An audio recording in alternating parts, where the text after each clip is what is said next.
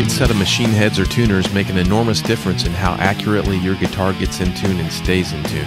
That's why Epiphone uses 18:1 ratio machine heads on most of our guitars. The higher the ratio, the more times you have to turn the tuner for the post to revolve completely. The higher number indicates how many times you have to turn the machine head for the string post to make one full revolution. Since a higher gear ratio rotates in smaller increments, an 18:1 ratio gives you a finer degree of control when tuning your guitar. Lower ratio machine heads make it harder to reach a precise string tension, which can make it difficult to precisely tune your instrument and can cause the string to slip out of tune.